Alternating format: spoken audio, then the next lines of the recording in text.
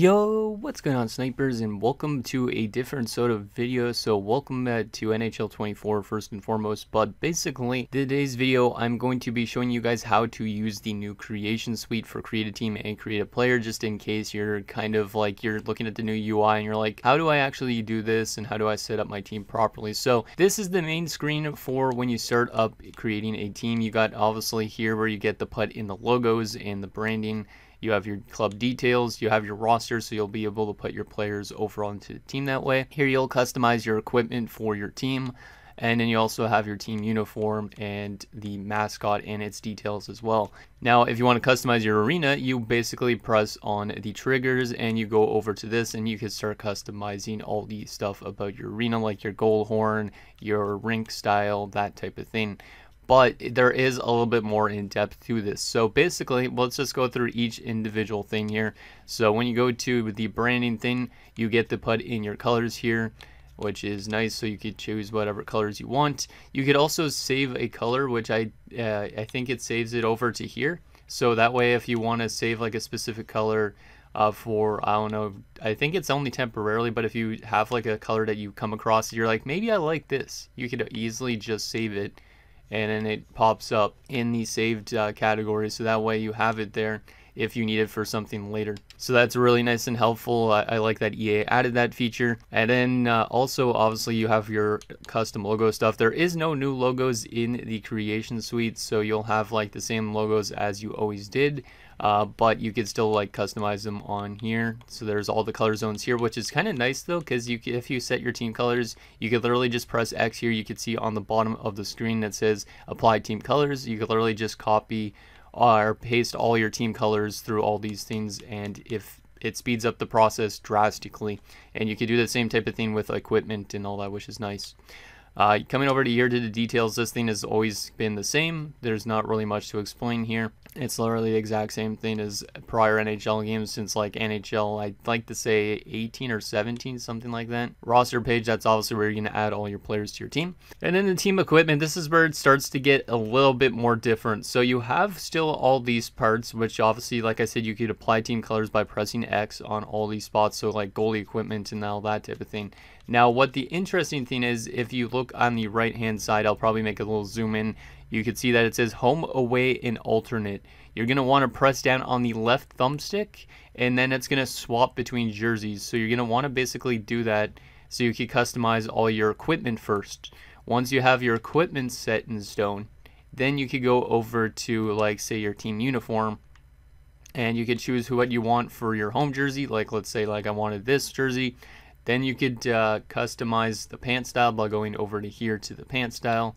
Let's go with like say that, and let's go to the sock style and say like that. You always have to use the triggers to cycle between the sock style, the pant style, and the jersey style. Now you're like, what if I want to customize specific zones? Once again, you need to press X on this part, and then it brings in like the customization portion of that. So then you could actually change each individual color zone of the jersey, as well as like the font and what logo should be there on the jersey as well. There is a little bit of a bug with the font right now, but I'm hoping that they kind of resolve that. So just to keep that in mind, that there will be a little bit of a bug on the alternate jersey, or the away jersey, I think it is actually, with the font. Because for some reason, when you choose like say font 15, if you choose that, it automatically makes that the same font for the road one in a sense. Like I'll show you guys kind of what I mean. It's a little bit weird.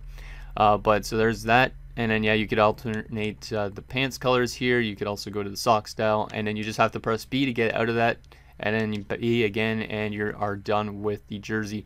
Now if you want to obviously change to your away jersey, you could just do that, like I said, with the thumbstick. Now I'll quickly show you what I mean with the font situation, which is a little bit weird.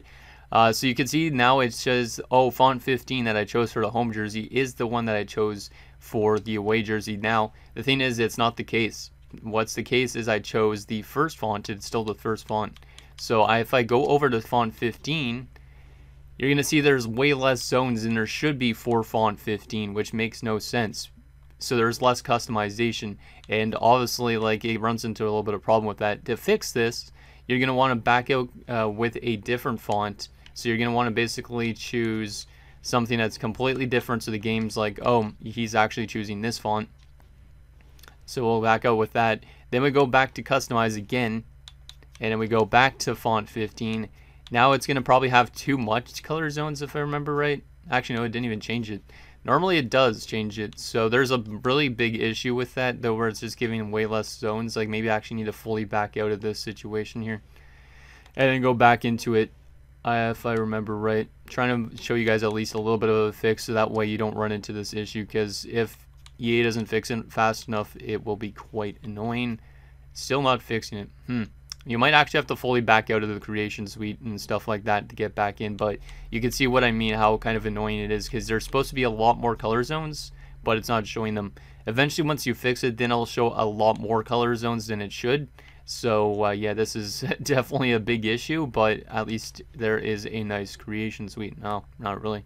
They need to fix a lot of things with this, but not going to go into detail with that because I don't really want to demoralize the game, so to speak. But anyway, so there's that with the creation zone team stuff. You have all this stuff as well, which is customizable, right? And then the club arena stuff is basically the exact same type of thing on how you do things. So like if I wanted to customize the seat colors, basically I'd have to choose this, and then if I press X, then you can see that I could customize the colors. And I same with like the board / glass stuff. So all of this you have to press X to fully customize like the colors and details like that.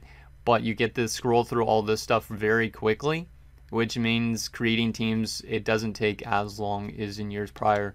And yeah, I really like this UI. It helps quite a bit. So there is create a team wise. Now I'll show you guys about create a player, which is basically the same type of thing, but I still will show you guys it anyways. You guys can see I'm currently on my roster build and just yeah, grinding completely with that. But aside from that, create a player looks basically like this, so it's the exact same type of thing, but you have basically the head stuff, you have the equipment details, you have like sock styles, pant options, tuck options, that type of thing.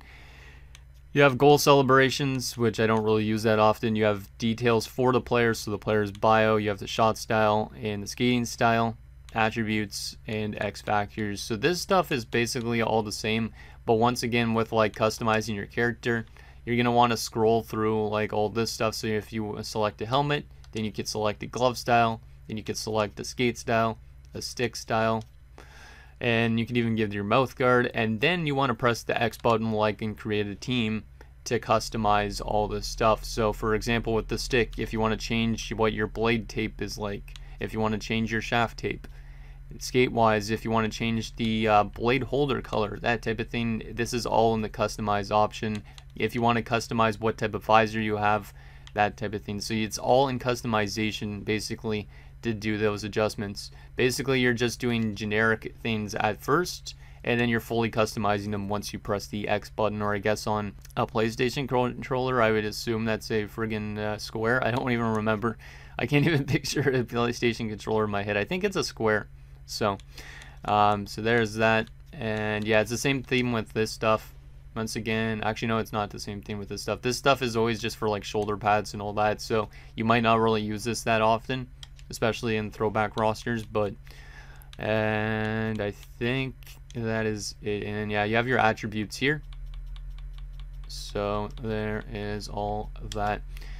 So yeah, that's basically the tutorial for how to use the new creation suite. If you guys have any questions about how to use specific things, let me know. I thought I would just make a little tutorial on this type of subject just because of the fact I've been using the creation suite already for like a lot of hours.